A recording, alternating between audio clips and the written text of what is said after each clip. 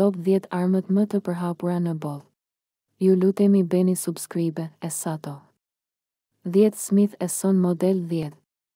Smith & Son Model 10 është një revolver popullor me kornizë K gjatë viteve, rreth 6.000.000 të tilla janë prodhuar, duke e bërë atë pistoletën më të njohur të shekullit të 20. Midis viteve 1900 dhe 1960, revolveri përdorej zakonisht nga agjencitë e policisë amerikane. Ai u dha trupave amerikane gjatë të dy luftrave botërore, me një model vitstori të ndërtuar midis fillimit të viteve 1942 dhe 1944. Vendet aleate si Mbretëria e Bashkuar, Australia, Zelanda e Re dhe Kanadaja morën rreth 1 milion revolver. Modeli 10 u rrit për të dominuar tregun e pistoletave të policisë pas përfundimit të luftës së dytë botërore. Model 10 dhe revolveret e tjerë Smith & Son ishin pistoletat më të njohura të policisë në Shtetet e Bashkuara dhe në mbar botën, me forcat policore në Mbretërinë e Bashkuar, Irlandë, Austri, Burma, Kanada dhe shumë vende të tjera që i përdorin ato. 9 Heckler Koch MP5. Në fillim të viteve 1960, kompania Heckler Koch zhvilloi pistoletën automatike MP5. Doli të ishte një dizajn jashtëzakonisht i suksesshëm. Policia e Gjermanisë Perëndimore, rojet kufitare dhe forcat speciale e miratuan atë në vitin 1966. Doli të ishte një dizajn jashtëzakonisht i suksesshëm. Pavarësisht nga mosha e tij dhe prezantimi i automatikëve moderne dhe përparimet teknologjike, MP5 përdoret ende në rreth 90 vende, përfshirë Gjermaninë.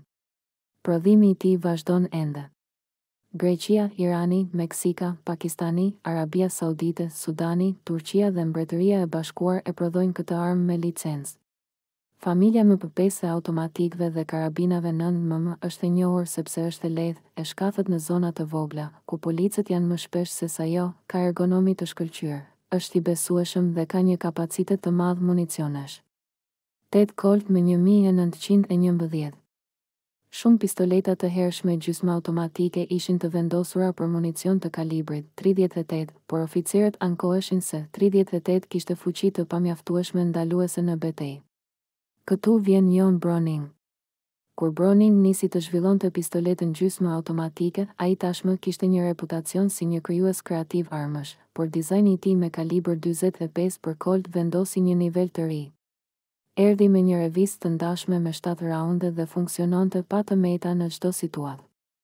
Në vitin 1911, ushtria amerikane miratoi pistoletën revolucionare të Browning dhe e quajti atë më 1911.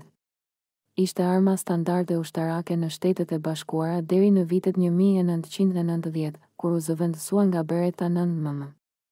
Me 1911 është ende i popularizuar në mesin e civilëve që konkurrojnë në qitje konkurruese, pavarësisht nga pensionimi i tij si arma standarde për forcat e armatosura të SHB. Disa firma vazhdojnë të prodhojnë modele të stilit me 1911, të cilat janë të gjitha mjaft të njohura. Shumë njerëz e konsiderojnë atë pistoletën më të mirë, nëse jo armën më të mirë të prodhuar ndonjëherë. 7 Browning Hi-Power. Browning Hi-Power është një pistolet legjendare beteje 9mm e krijuar nga armëbërësi më i njohur amerikan. Konsiderohet gjerësisht si një nga pistoletat më të mira luftarake të krijuara ndonjëherë. Një nga pistoletat më të mira luftarake të ndërtuara ndonjëherë është pistoleta Browning Hi-Power, e prodhuar fillimisht në vitin 1935. Hi-Power ende përdoret ose është zëvendësuar së fundmi nga forcat e armatosura në mbi 50 vende në mbar botën. Është i lehtë, i saktë, ka një këmbë të rehatshëm kapjeje dhe është i vendosur në 9mm me një magazinë me kapacitet 13 rrumbullake.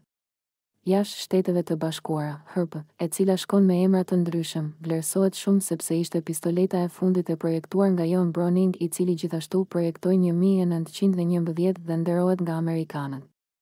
6 Makarov pistol.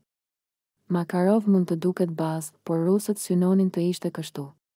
Pistoleta Makarov është një pistolet relativisht e fuqishme, pasi përdor sa më pak komponent të jetë e mundur dhe përdor çelik shumë të qëndrueshëm. Megjithse konstruksioni i thjeshtë prej çeliku i pistoletës rrit besueshmërinë dhe qëndrueshmërinë e saj, e bën atë shumë më të rëndë se armët e zjarrit të krahasueshme. Besoni apo jo, një nga atributet më të dukshme të Makarov është funksionimi i tij tepër i sigurt. Qitësia ruse ka një çelë sigurie të re dhe të thjeshtë për t'u përdorur, përveç funksionit të tij të sigurt të kthimin. Përveç se shërben si një levë normale sigurie, kjo pajisje ndalon në mënyrë efektive çekiçin nga goditja e kunjit të shkrepjes për shkak të tërheqjes së tij veçanërisht të fortë të këmbëzës me veprim të dy fish. 5 Glock series Glock 17. Glocku është një nga pistoletat polimer më të njohura në treg. Pothuajse të gjithë janë të njohur me emrin Glock, pavarësisht nëse janë të apasionuar pas armëve. Kjo pistolet është e aftë të funksionojë në mjediset më ekstreme. Kjo pushkë është tepër e besueshme. Për shkak të kësaj, Glock është bërë arma e shërbimit të zgjedhur për shumë departamente të zbatimit të ligjit. Mund të zhytet në baltën më të keqe, të hidhet, të mbulohet me rër, të hidhet në një rëshitje dëbore, pastaj të ngrihet dhe të gjuaj bam bam. 4 Remington 870.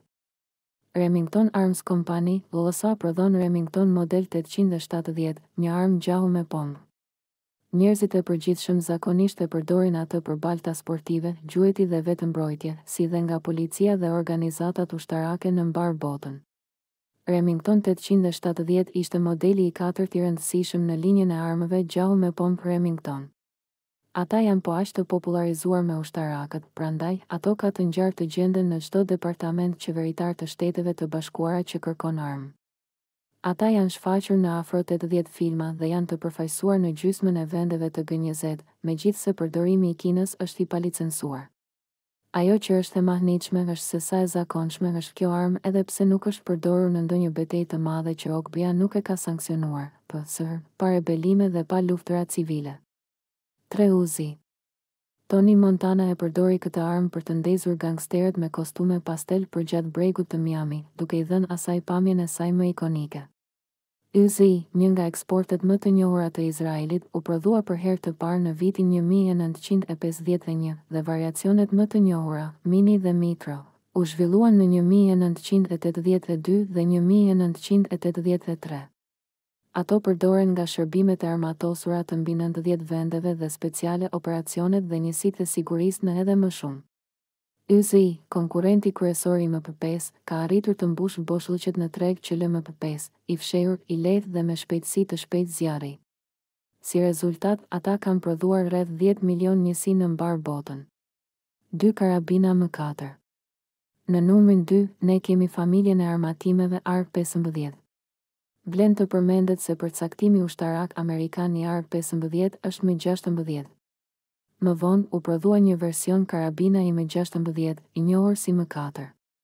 AR-15, M16 dhe M4 janë në thelb e njëjta armë me disa ndryshime të vogla. M16 ka një dizajn novator. Shumica e armëve të zjarrit në atë kohë ishin prej druri dhe metali. M16 ishte ndoshta arma e parë që përdori polimere dhe plastik në vend të drurit në ndërtimin e saj. Pasi ju nënshtrua testimit të gjerë, M16 u pranua në shërbimin ushtarak amerikan në 1964 dhe u vendos në Vietnam vitin e ardhshëm për operacione luftarake në xhungël.